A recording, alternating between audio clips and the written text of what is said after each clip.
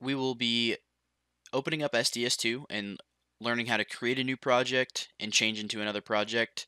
We'll be setting up some initial settings for our project, such as our job name, our fabricator name, setting our default units, our default design method, going going over our approximate number of members, job north, our joist manufacturer, and our default shapefile.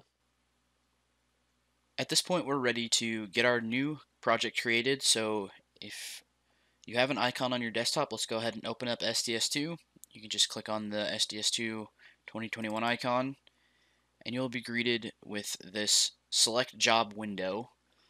The reason we're greeted with this window is because we don't have any jobs created in SDS2 currently. If you did have a job created, you would go directly to the home screen of SDS2.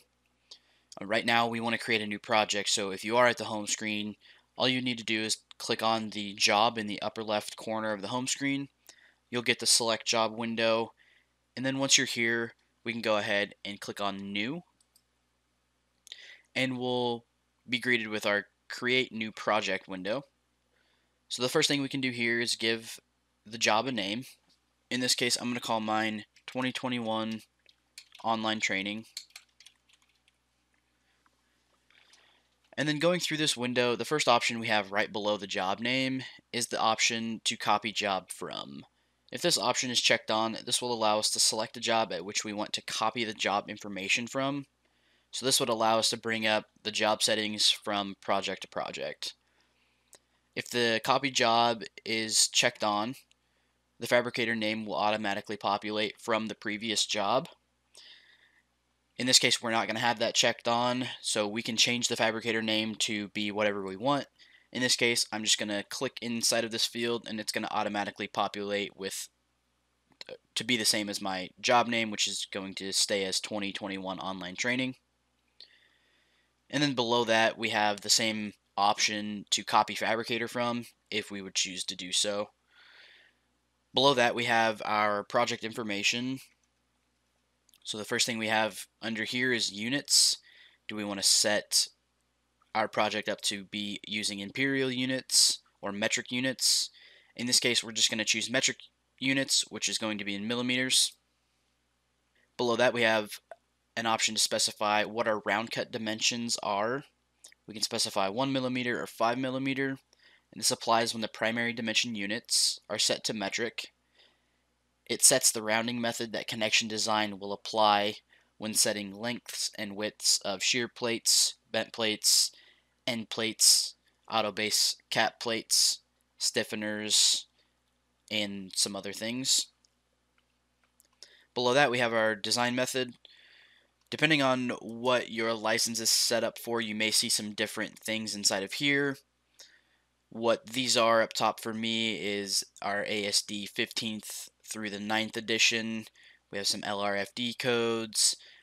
For the sake of this project, what we're going to want to do is find the India design method and choose India. Next option is our flavor. This applies to our custom properties, and for this training we will not worry about what our flavor is set to. We're just going to go ahead and leave that set to default. Next is our approximate number of members. The note down here says the approximate number of members should be slightly larger than the number of members you expect to have on the job. To look at this further, I'm going to bring a slide back up. So for our approximate number of members, we want to estimate the approximate number of individual members on the job, not the grouped quantities. We want to increase our estimated number of members by 10%. The larger the amount used, the more disk space allocated, which means the slower the job may run in SDS2. And if you don't enter in enough members, the program will prompt you for file size changes. So if you enter in 1,000, for example, and you go over that mark, SDS2 will prompt and tell you that you need to allocate more space for more members.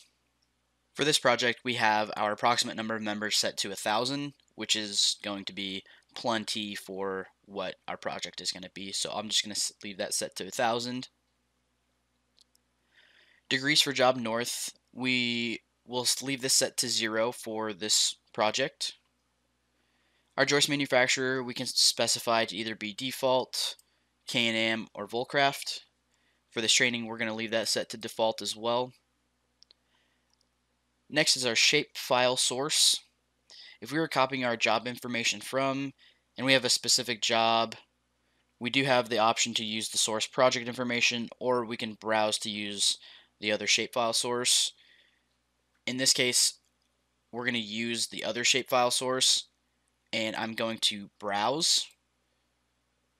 And the file that we want to be using is the India_all file, which should be set by default when you choose your design method.